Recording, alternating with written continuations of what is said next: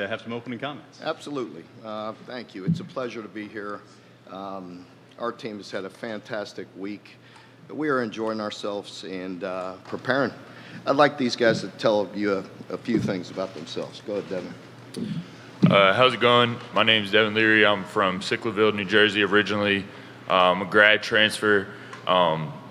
This is my 6th season here. This is my 1st season now at Kentucky.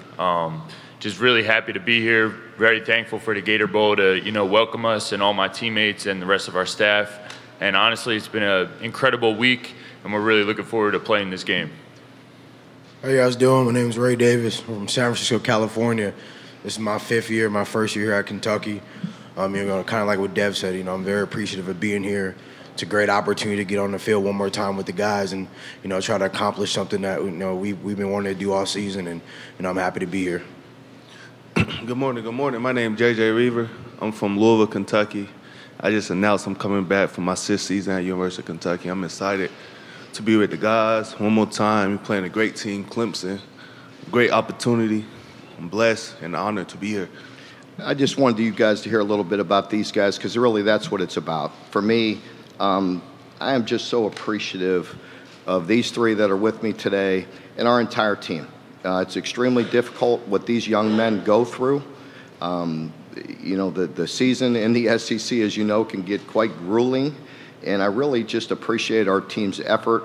I told them from day one that I just really like this group. I like the fight. I like the grit. I like the way they compete. We finished the season on a good victory. We're playing a great opponent. I'd like to recognize Dabo, Coach Sweeney, for what he's done. The consistency with what he's won is really, truly amazing. He's done a remarkable job, and they have another very good team this year, finishing with 4 straight victories. We know how talented they are. They're just a very talented team. I could go on and on about them up front. Defensively, I know they have some players that aren't playing, but they have plenty of depth. So really built like an SEC football team, the teams we compete against each and every week, and this team looks that way. Very big, very physical, very explosive at each level, defensively, offensively, the same. Very talented players, very well coached, and so it's going to be a great challenge for us.